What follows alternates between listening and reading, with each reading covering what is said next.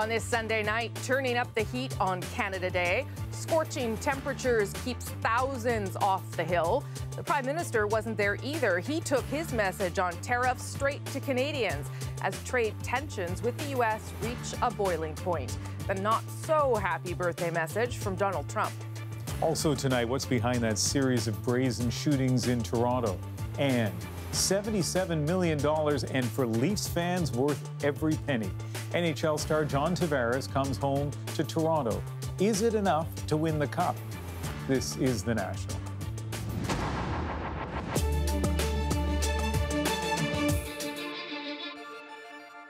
July 1st is a day to gather around the barbecue, wear red and white, and show off some Canadian pride. It's not usually very political, but this year, Canada Day falls smack in the middle of an escalating trade war.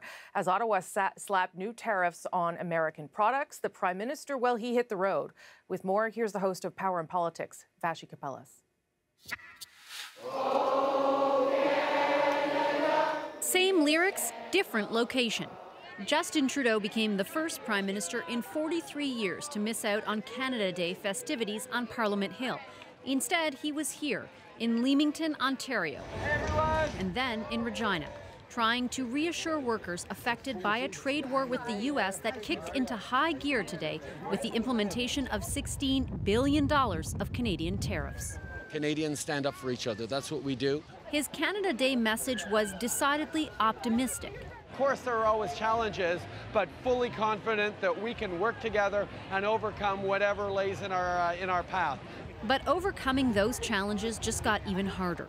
U.S. President Donald Trump didn't mince words in an interview on Fox this morning. NAFTA, I could sign it tomorrow, but I'm not happy with it. I want to make it more fair, okay? I want to make... You can't do NAFTA before the midterms. I want to wait till after the election. Translation? Expect the trade war between our two countries to last at least until those midterm elections in November. And in the meantime, things will probably get worse before they get better. You know why? They're going to build their cars in America. They're going to make them here. The president is ratcheting up threats to slap a tariff of up to 25% on vehicles imported to the United States. Trump claims he'll be able to impose them under the pretense of national security, just like he did with steel and aluminum, as soon as a month from now. I don't think it's going to disappear anytime soon. I think this is going to continue for a while. This president hasn't shown that he's interested in backing away from a fight. And there are already bruises from that fight here. Tavares, a company that makes steel pipes, laid off 40 workers in northern Ontario today because of American steel tariffs. The fear, of course, is that this is just the beginning. A very different Canada Day and an unprecedented time for this country. Vashi Kapellas, CBC News, Ottawa. It wasn't just the Prime Minister who skipped the festivities on the Hill. He went to mingle with other Canadians in other parts of the country. But the crowd in the nation's capital, well, it dropped dramatically from last year, in part thanks to oppressive temperatures. It felt like 47 degrees in Ottawa with the humidity, tying an all-time record for the city. And in spite of the misting machines and water stations, it was simply too hot to attract regular Canada Day crowds. It's very hot, but it's worth it to be here. We are Canadians. We can take a little heat whenever it comes. We'd be struggling without this. I was hoping it wouldn't be as hot as it is. It topped out at 6,500 people on the Hill at most. Last year, there were 25,000. That didn't stop the Governor-General celebrating her first Canada Day on the job. She rolled onto Parliament Hill not in a limo or a landau, but on a bike, a chance to highlight physical fitness. And her speech got interrupted by a friend. Hello? A fellow astronaut and dual Canadian-American Drew Feustel, calling live from the International Space Station. We flew over the entire country from west to east, and I saw and photographed nearly every major city. And it's clear and sunny over most of the country, and that hopefully was probably good weather for a happy birthday party.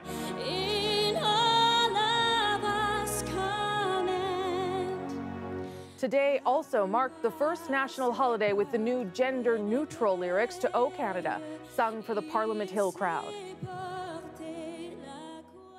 Meanwhile, the Prime Minister responded for the first time about a very different issue today, an incident from nearly 2 decades ago, before he was even an MP, that recently resurfaced in news reports. Catherine Cullen brings us that story tonight.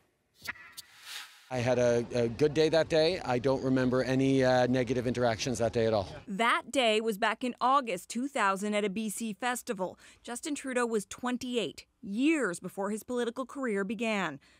The next day, an unsigned editorial appeared in the local newspaper, the Creston Valley Advance. It accused Trudeau of groping and inappropriately handling an unnamed young female reporter. There were no other specifics about the alleged physical contact. The editorial says when Trudeau was asked about the incident, he responded, "I'm sorry. If I had known you were reporting for a national paper, I never would have been so forward." CBC News has spoken by phone and emailed with the woman who was the subject of the editorial. She said she wasn't interested in being associated with any further coverage of the story, and she asked that her name not be used and that she not be contacted about the story again. CBC News has also spoken with the publisher of the newspaper from that time, who remembers speaking with the reporter after the encounter. My recollections of the conversation where she came to me because she was unsettled by it. She didn't like what had happened. She wasn't sure how she should proceed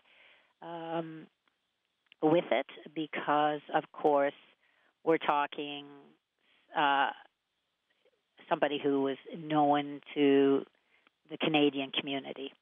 While she didn't see the interaction with Trudeau, the former publisher described what happened as a brief touch and said, in her opinion, it was not sexual assault. The editorial resurfaced online and in some news coverage in recent weeks, but today was the first time the Prime Minister was asked publicly about it. I remember that day in Creston well. It was a foundation, Avalanche Foundation event to support avalanche safety. I had a good day that day. I don't remember any negative interactions that day at all. The allegation itself is in sharp contrast to what Trudeau has said about his own past. As you look back at your own career, is there a chance at some point that your actions might have not been construed the way they were intended? I don't think so. I've been very, very careful all my life to be thoughtful and to be respectful of people's space and people's headspace as well. Prime Minister Trudeau would have known he was going to eventually be asked about what happened in Creston. Now he has to wait and see whether his answer ends the matter. Catherine Cullen, CBC News, Ottawa. Here's what else we're working on tonight on The National. John Tavares is a Maple Leaf. Word some fans who have suffered through those years of a Stanley Cup drought and a tough rebuild thought they'd never hear. The superstar homecoming just ahead. Plus, another tragic accident with a link to Humboldt, Saskatchewan. Our Olivia Stefanovich takes us to a community in mourning. But first, we know more tonight about the victims of that brazen daylight shooting in downtown Toronto. The easygoing mood of Canada Day weekend came to an abrupt halt when those shots rang out yesterday evening in the heart of the city, just a couple of weeks after another shooting at a playground. Here's where yesterday's attack happened. It's usually very busy along here, so it was a strange sight to see Queen Street today, sealed off for blocks, police investigating the scene. Not far from the city's best-known landmarks, 3 people were shot, 2 of them have died. The CBC's Natalie Nanowski has more on who is involved. As shocked people watched police seal off Queen Street, they tried to come to terms with what they saw. I heard 1 gunshot. I looked outside because I thought it was fireworks. I seen 1 young black man fall to the ground. 3 people were shot. A woman was injured, 2 men killed. Today, police released their names, 21-year-old Javonte Smart and 28-year-old Ernest Modekwe, both known in the hip-hop community, especially Smart, who went by the name Smoke Dog. If I want it, I get it. Straight to the top where I'm headed. They haven't reached like super international heights yet, but they've worked internationally quite a bit, and they're definitely making pretty big waves here in Toronto. Big enough to tour with Drake in 2017. The Six's own released this on Instagram, saying all the inner lights being extinguished lately is devastating. I wish peace would wash over our city. The city's mayor addressed the violence and also pushed for tougher bail rules. Some of these people who are out on bail and have been doing this repeatedly, involved with gangs, who are the only ones that pose a threat to the safety of the city. Smoke Dog is from Regent Park. His hip-hop group, the Halal Gang. A few days ago, he posted a music video shot in a different government housing project, raising speculation that this video somehow sparked a neighborhood war. But experts warn against linking hip-hop and violence. Hip-hop often provides at-risk youth with a creative alternative to the gang life. Toronto has become such a world stage for hip-hop, and a lot of the things that these guys rap about in their songs and that are violent and that, but that's just because they've been around it. But it's not necessarily something that I think any of them are trying to promote or glorify. Police aren't saying whether they have any suspects in mind, but they are appealing to the public, asking anyone with information or video to come forward. Natalie Nanowski, CBC News, Toronto. And tonight, another shooting in downtown Toronto, this time near Kensington Market. 4 people have been hurt, including one man who is in serious condition. Police say 4 suspects were seen running away. Well, now to Saskatchewan, where a small community is dealing with tragedy this weekend after a horrific car accident wiped out an entire family.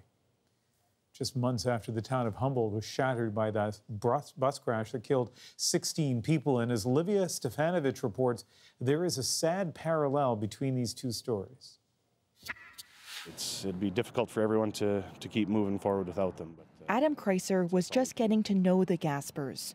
The young family of 5 had recently moved onto Kreiser Street in Rosetown, Saskatchewan. Our kids would play over there. It's all you'd hear during the daytime in the nice weather is kids up and down the street. It's going to be noticeably a lot quieter for quite a while here. 26-year-old Troy Gasper and his 28-year-old wife Carissa died on Friday, along with their 3 children, ages 6, 4, and 2. They were traveling on this curved part of Highway 4 north of Elrose, about 30 minutes from their home, when they collided with another vehicle. Charred grass marks the spot. A 71-year-old woman from Swift Current also died. She has not yet been identified. I can't think of a tragedy like this or many other places we've lived across this province where just one family just isn't there anymore like this. Even more so by the fact that this tragedy comes less than 3 months after the Humboldt Broncos bus crash claimed 16 lives in the province. Gasper used to play for the Broncos between 2009 and 2011. It does sting that it's so close. Taylor Johnson used to play with Gasper. He got the news last night.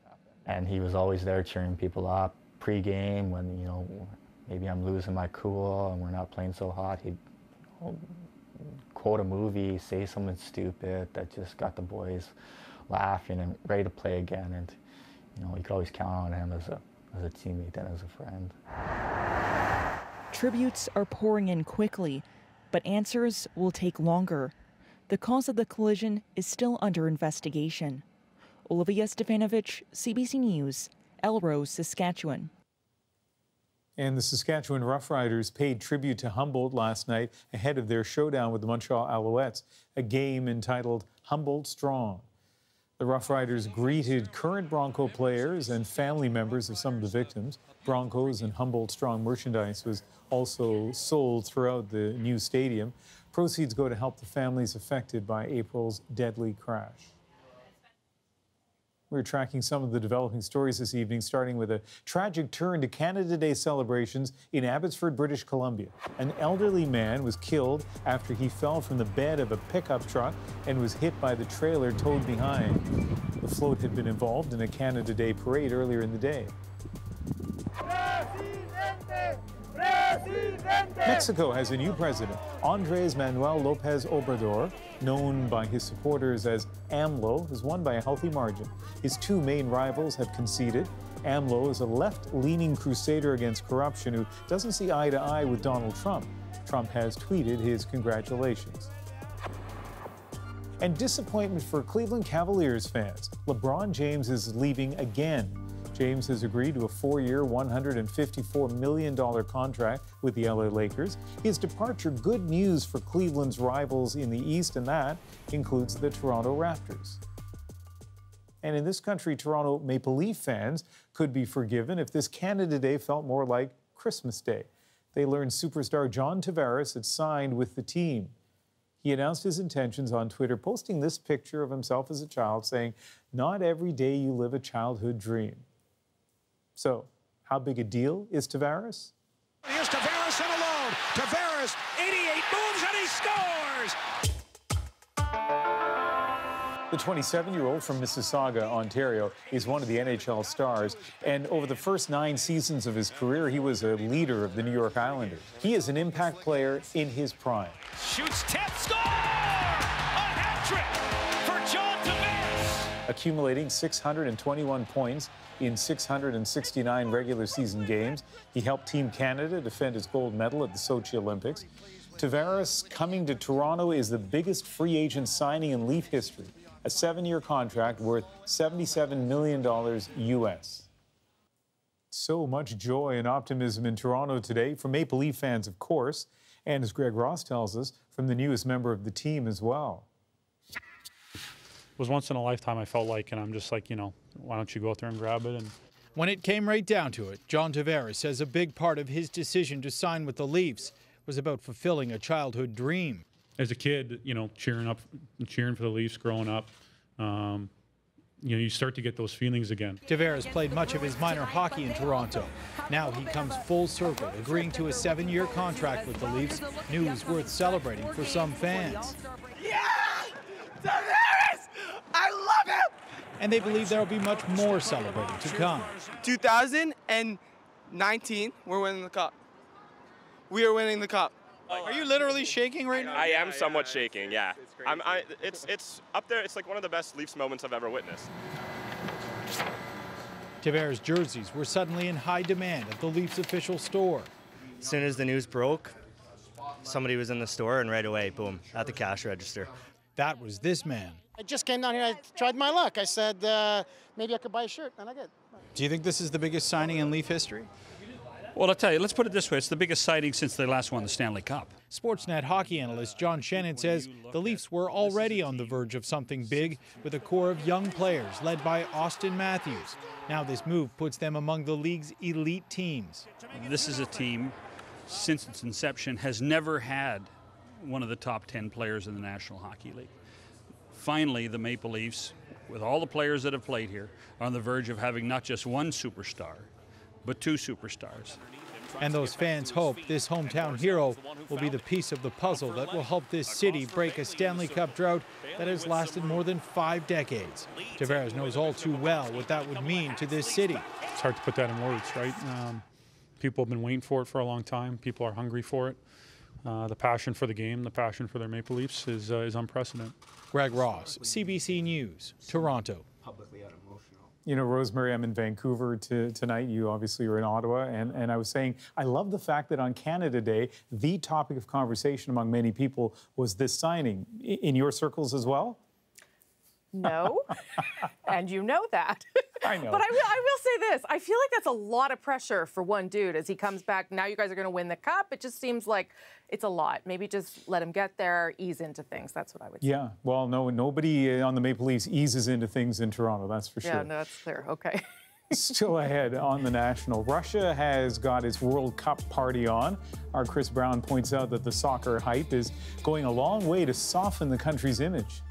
And what better way to celebrate Canada Day than interview a man who's experienced just about all of this country? Why not revisit my interview with the Rick Mercer? That's just ahead. And behind the scenes of history, Thomas Dagler gets a look at the preparations by members of the Royal Canadian Air Force as they take a stint for the first time as the Queen's Guard. I did get a chance to go down through the crown jewels and look at them. I'm like, wow. You know what I mean? And then I understand exactly what we're there for. So it's a real honor.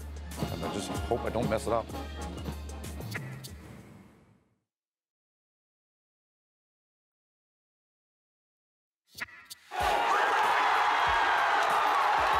Moscow's World Cup fan zone earlier today as the Russians knocked out heavily favored Spain after 2 exhausting hours of regular time resulted in a 1-1 tie. Russia prevailed on penalty kicks, and that triggered a celebration that spilled onto the streets. Russia! Russia! Seems like nothing can compete with World Cup fever in Russia right now, not even tying the knot, apparently. Just ask this wedding party in St. Petersburg. Or these people on vacation thousands of kilometers away. All of them ecstatic over Russia's unexpected success.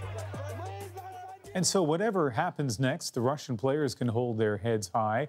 They started this tournament ranked last, and now they move on to the quarterfinals against Croatia. And as Chris Brown reports from Moscow, it's not just the players shattering expectations.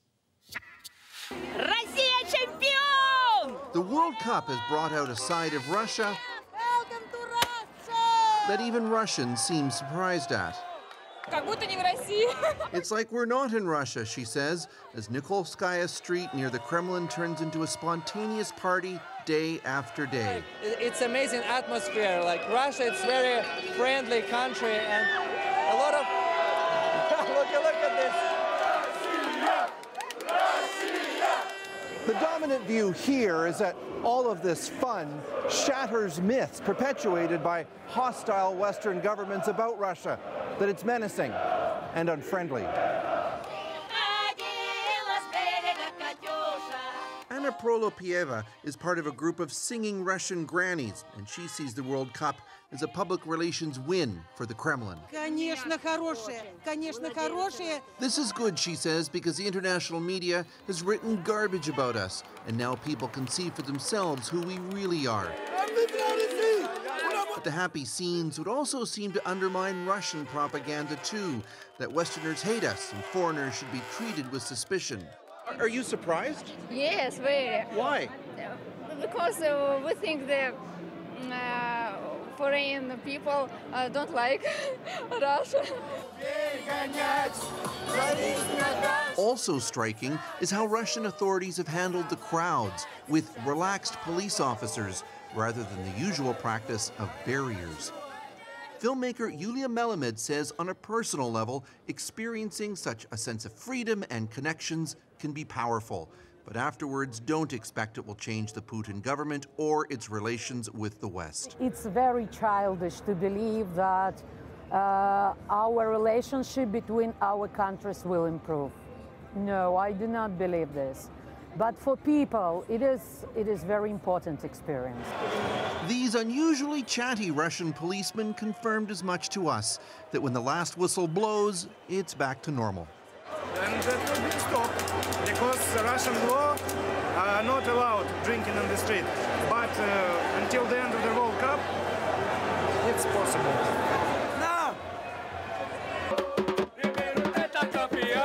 But for now, in Moscow, until that final World Cup game, it seems like almost anything is possible. Chris Brown, CBC News, Moscow. It's a different side of Russia for sure. From coast to coast to coast, Rick Mercer has seen plenty of what this country has to offer. So who better to hear from on Canada Day? Next on The National, my interview with Rick as he prepared to leave the Mercer Report.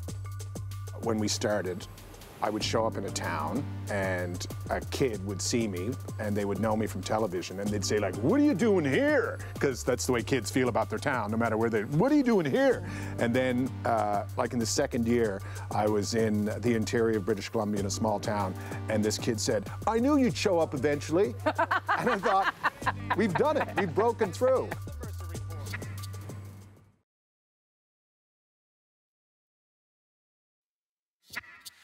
Canada. We are a large northern landmass, and by and large, we have enjoyed 141 years of peace, order, and good government. And our official summer sport is lacrosse. Basically, that's all you need to know. He's always been as Canadian as the Rockies, as spirited as a bottle of Screech. The host of the Rick Mercer Report stepped down from, well, this version of his soapbox earlier this season, but not before we got the chance to ask him a few questions. And on this Canada Day, we revisit that interview. How did you get to that point where you said, I want to go to all these weird places that nobody's heard of and nobody goes to? What made you do that in the first place? That was right off the start. That was part of the idea for the show. You know, I was on This Hour's 22 Minutes for 8 years, and I got to do a bit of traveling on that show, and I always loved that, and I always wanted to go to Nunavut, and there was always a reason not to go to Nunavut, and oh no, it's too expensive, or you know, it's this or it's that. And so when I got this show, one of the very first places we went to was Nunavut. And there was a suggestion that, you know, you're opening the show, it's early in its tenure, you know, the GTA has millions and millions of people, you should shoot in the GTA. And we stuck to our guns, and we said, no, we're going to Nunavut. And I think people responded to that. You know, people have an innate interest in the country, they want to travel the country, they can't always do that, but they get to live vicariously through the show. And through you. Yeah. What about those travels surprised you the most? Because I have a similar job where I get to go places where people wouldn't get to go and see things people wouldn't get to see. What surprised you about some of that? One of the great things that happened to me when we started, I would show up in a town and a kid would see me and they would know me from television and they'd say like, what are you doing here? Because that's the way kids feel about their town, no matter where they, what are you doing here? And then like in the second year, I was in the interior of British Columbia in a small town and this kid said, I knew you'd show up eventually. And I thought, we've done it, we've broken through. That's the show I want. Yeah. And that's probably what I'm the most proud of, really, yeah. I want to talk a little bit about Newfoundland because there is, I mean, obviously you love it. It's a special place for you. But it does seem to be a place that has a lot of talent, musicians, comedians. Why do you think that is? Well, we don't shut up is one of them. We don't shut up. Fair. We like to talk. We have lots of opinions. But there's certainly a lot of us. You know, Tom is there who now hosts Q, and then, you know, and Critch is there from 22 Minutes. And Speaking of Critch, he sent you a little message. He did not. Yes, he did. When I was in high school, all of St. John's was raving about Rick Mercer's one-man show, Show Me the Button, I'll Push It, or Charles Lynch Must Die. It was sold out, but I volunteered to tear tickets so I could go see it. And that was in 1991, and Rick, I've been watching your rant ever since. I know you're stepping away, but whenever you feel the need to pace and shout about Ottawa, you're welcome back here at your old alma mater. I'll keep the desk warm for you. Congratulations from all of us here at 22 Minutes. Beers on me at the Ship Pub this summer. That's very nice. Where's the Ship Pub? Is everyone going to be there this summer? Oh, yeah, pretty much. Should I send you with bodyguards? It's right across the street from the LSPO Hall where I did that show, and where Critch, took tickets. The thing that you and I have in common is politics, a love of politics, I think, yes? And you took, I don't know if I can say take the piss out of someone, but that's what you were doing most of the time. Yeah. Did you ever do it and thought that you stepped over a line, or someone got angry? Certainly lots of people got angry with you, and then you thought maybe that was too much. There were certainly times. I've always found that cabinet ministers and prime ministers and premiers, people who are in that business, they have a very thick skin. They actually, it doesn't bother them. It bothers the people around them because, as you know, in Ottawa, every cabinet minister has a number of young people working with them, and those young people think that that cabinet minister is the greatest gift to democracy since Nelson Mandela. And they are convinced. It's only a matter of time until the entire world sees what a great man or woman that person is. And so they're very sensitive, those people are. Was there anyone that wouldn't play ball that surprised, like you thought, oh, this would help you if you just went, I mean... You know, over the years, you know, I kind of backed away from it because I decided I didn't want to do that as much anymore. But over the years, we had tremendous access. There was, I remember when Michael Ignatieff said he couldn't come on the show, but then he was interested in seeing samples of my work. Because he was like, 22 what? And did you send them? Well, no, we were like, I guess we could dig up samples. I suppose it's on the CBC. Well, that sums up a lot there. He eventually came on the show, of course. And how do you feel about political satire? Because I think about when you started 15 years ago, there weren't a million people doing that at that time, not 15 years ago. No. And there are now. I think there's a ton now. And when we started 22 Minutes, it was groundbreaking in a lot of ways. I hate to say that because it sounds like I was groundbreaking. No, but in this building, people were freaking out because people were saying they look like a news show. They can't look like a news show. People are thinking it's the news, and where did they get that news footage? And you know, some very powerful people let us have that news footage. But there was also very powerful people who were like, this is crossing a line. They cannot be playing with news footage. And there was, so it was groundbreaking. It was exciting. And occasionally, we did things that, you know, they became the story themselves. You know, when I launched the Stockwell Day petition for Stockwell Day to change his name to Doris Day. Now, the petition simply states, we demand that the Government of Canada force Stockwell Day to change his first name to Doris. The week before I decided to do that, we realized This Hour's 22 Minutes didn't have a website or a domain name. Like, it was that long ago. TV shows didn't have websites. So we're like, well, we'll create one of these new fancy websites we're hearing about. And it became a real story inside of an election. That was pretty exciting. I don't know if you have a favorite politician. Like, is that possible? I don't know. I mentioned Nelson Mandela. Yes, okay. He was a pretty good one. All right, maybe this guy. Hang on. Well, the Northern Lights have seen strange sights. Yes. But the strangest they ever did see, with the day Bob Rae with Rick Mercer did play on the shores of Lake Killarney. Oh, it was pretty rough to see them both in the buff. Rick Mercer with Bob at his side. But if truth be told, they're both pretty old, and they didn't have much to hide. That's a long Rick, poem. Oh, what a life we've had together. Oh, I know you haven't seen me in quite a while because, you know, I've returned to my obscurity, which has been so richly deserved, only illuminated occasionally by a visit in the airport or somewhere where a guy will come up to me and say, Bob, nice ass. Thank you, Rick. And thank you, Canada, for watching. I'd also like to thank you because I had to interview him knowing what his ass looked like. He was a good sport. He was a good sport. He was a good sport that day. Yeah. To get naked and jump in a lake. And at the time, I mean, he was running for the leadership of the Liberal Party. Yeah. So he had to make a call right there. And he was one of the few people that, of that level that I spent time with that came completely alone. There was no entourage. There was no entourage. No one to say, no, you are not doing that.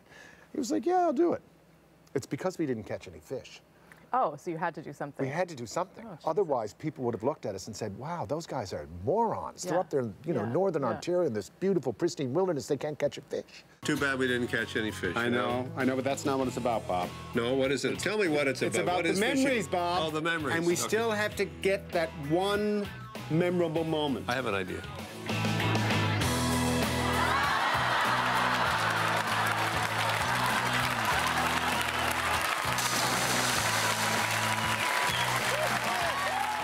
Let's talk about the rants.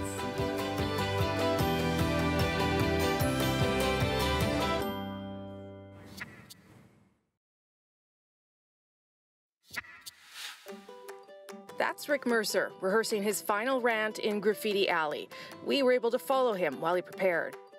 Is his sun killing you? I was going to say, yeah, can you just take half a step This back? is one of the challenges of shooting in the alley. See, the sun shifts. People have no idea how hard we got it. Now we have to step into a, there we go. Let's talk about the rants. So I've heard the story. These are the things you write yourself in your office. Yep. You decide what you want to talk about? Sure, oh, absolutely. And how did they evolve over the 15 years? My opinion has certainly evolved. Yeah. Sometimes they're more personal now. Yeah. I realized over the last number of years that I didn't always have to be funny.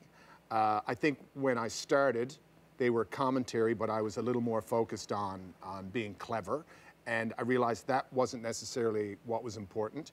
And I never lost track of the fact that it was a huge privilege to be able to do, because think of it, we're all, you know, so many Canadians rant and have an opinion. To get to do it on national television every single week, it's a gift. You know, that's the greatest thing that's ever happened to me in my career, that I get to do that. And in many ways, I view the whole show as wrapped around that moment. Do you memorize it? I always wondered that. Oh yeah, I always memorize the rants. Yeah, there's no teleprompter. Do you do it once?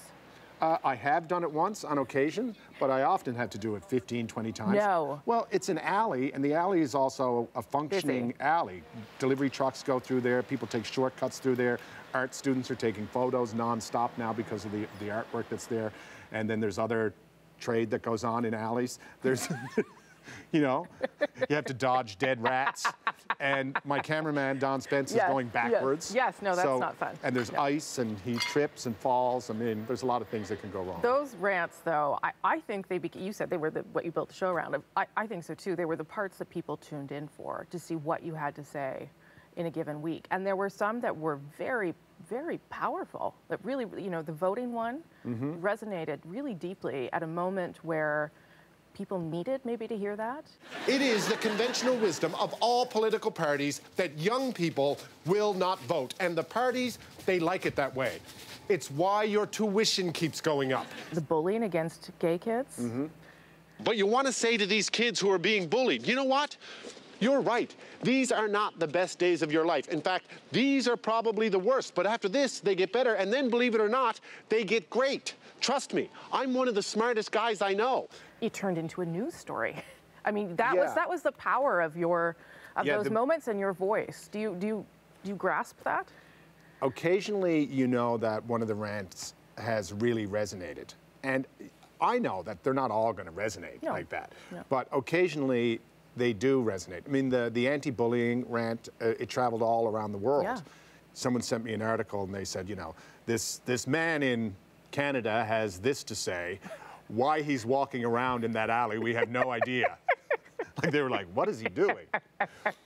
And occasionally I got to rant about something that wasn't in the media at all. Yeah. I just thought that maybe people should know about. 3 years ago, the Harper government went to court in a fight with Canadian veterans. My friend Paul Franklin, you know, has no legs because he lost his legs in Afghanistan, and he was constantly having to prove to Veterans Affairs that he still had no legs. Yes. Now, I knew like other people, too. Yeah, and I knew this about him because he would tell me about it, and then I would say, can I do something about this? He would say no, because soldiers don't complain.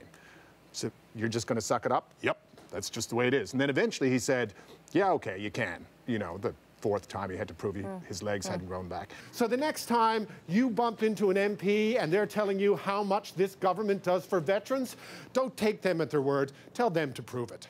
And so I got to rant about that, and then it became a story. Public policy issue. And it became a public policy issue. And, you know, and the minister stood up and said, we're going to fix this. So now he only has to prove that his legs haven't grown back every 2 years. Oh, lovely. Used to be every year.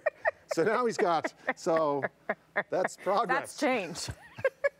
Change you can believe in. But you do, but we're laughing about it, but those were powerful moments for the country. I really do think that. Well, thank you very much. You know, there's been so many rants, and I like to think that some of them resonated, and yeah, I feel pretty good about that. Are you sad at all? I'm sad, sure. I'm also excited. You know, I would never complain about the show because, you know, look at this. Like, if you want a career in show business or comedy, this is what you want your entire life. When you're a kid, you want a studio like this with your set and these cameras. I mean, this is as good as it gets. And the fact that we've gotten 15 years is tremendous. And I would never complain about it, but it is all-encompassing. It takes up a lot of time, and I'm excited about doing other things. I don't know what they are yet, but I'm excited about that. I'm excited for you. Thank you. And I know you won't go away. No, where am I going? No, I'm not retiring. No. You know, people keep saying, happy retirement. I'm like, oh, I never said I was retiring. Well, good luck. Thank you. Congratulations. Cheers. Thank you. Those two have pretty good chemistry.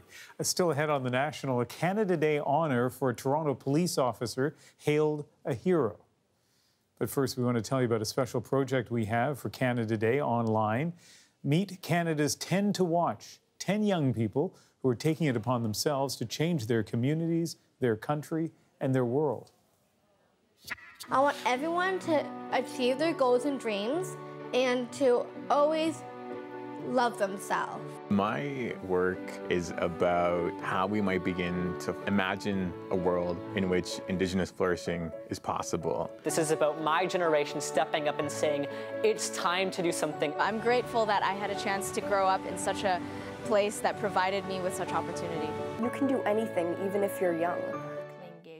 Just a taste of the resolve and commitment of some of these remarkable young people. You can find their stories online on our Facebook and Twitter pages at CBC The National. Ways, I want people to believe in themselves.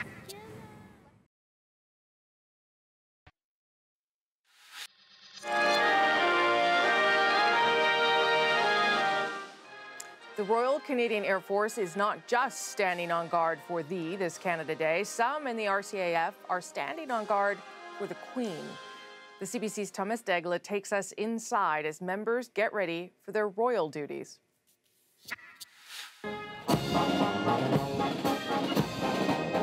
It's the big test before the even bigger show. In the middle of London, they've come to demonstrate they can march and drill with pomp and pageantry just as well as anyone from anywhere. This is way up on the top of the bucket list. As far as I'm concerned, this is something that you can never do again. The Royal Canadian Air Force. In its 94-year history, never before have members guarded the Queen here at her home. Just living up to the standard that the British have set for us. Just ensuring that we were able to meet that was definitely going through my mind.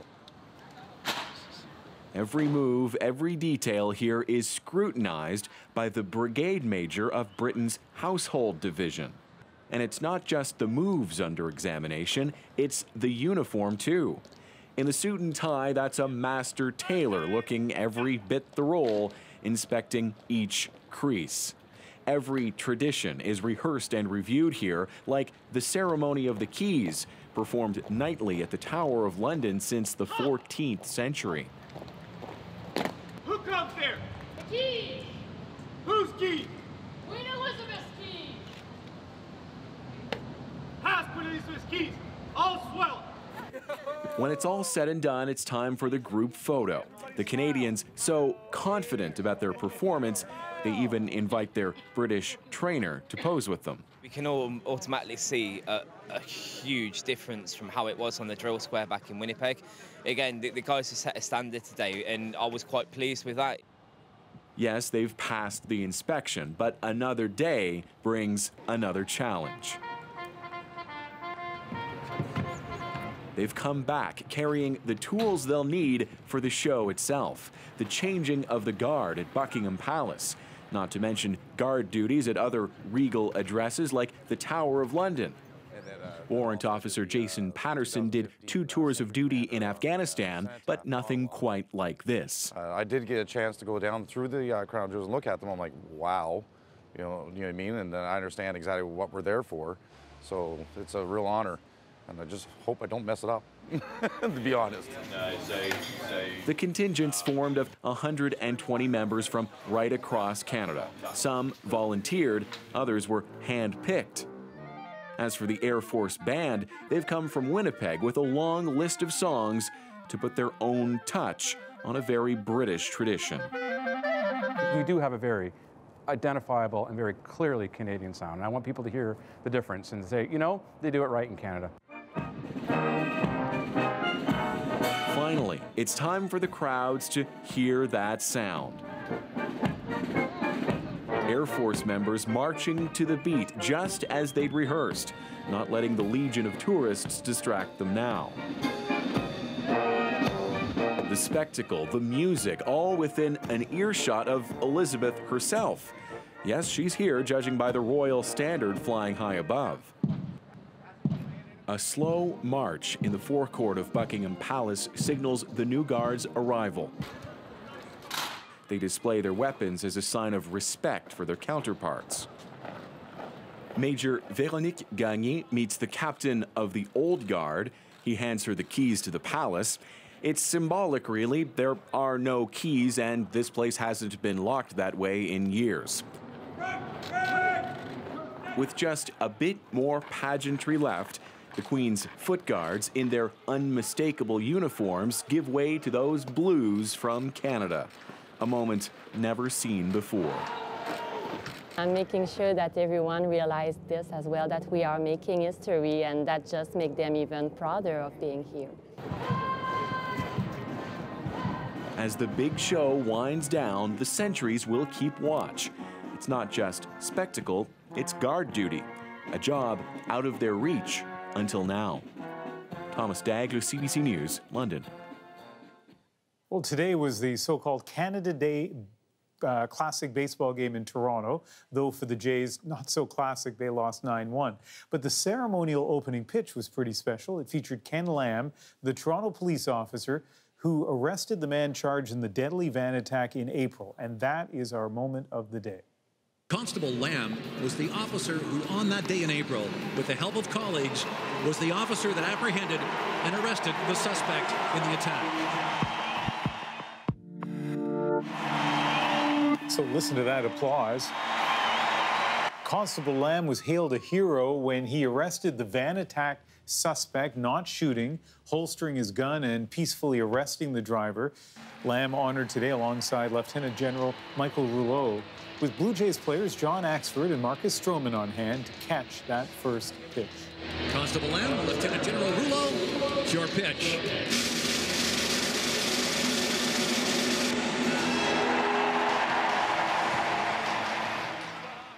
So that's pretty cool because, of course, we haven't really seen much of Constable Lamb. We certainly haven't heard from him since all of this unfolded. And I guess, well, one of the reasons that he says he's not going to talk to the media is because he's a witness in this trial that it's still yet to get underway. But it's pretty neat to see him because we talked about him so much that day. Yeah, you and I were live on CBC News Network, and I do remember when we saw that video of the arrest, we could tell right away how remarkably calm he was under pressure. And it's so nice to see the joy from him. You don't often see this from police officers, the joy from him at the game. Yeah, and he got a lot of credit for that de-escalation, right? Taking Alec Manassian down, I think it was 30 seconds, 37 seconds. But he was very, very humble, everyone said, after it happened. And he didn't shoot, and so, you know, it gives us a chance to maybe get some answers as to what happened that day. That is The National for Sunday, July 1st. Happy Canada Day. Good night.